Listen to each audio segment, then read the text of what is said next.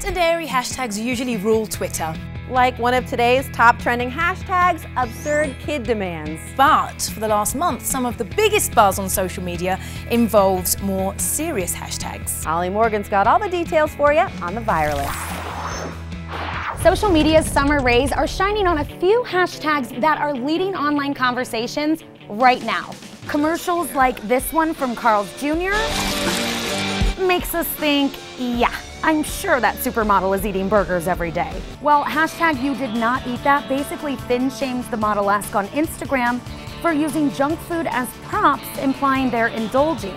This is obviously a parody account, but it's become controversial because it's making fun of people who appear happy and healthy around food. And with 24 million Americans struggling with an eating disorder, a healthy relationship with food is just what the doctor ordered. Our next hashtag, not just hello, is calling out catcalls.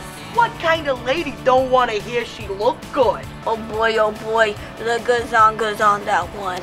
Okay, that is not a compliment, it is sexual harassment. Recent articles highlighting street harassment sparked this huge conversation on Twitter. When you are a single woman walking down the street, it causes you to put up your defenses. And what does every woman want on this planet? To be respected.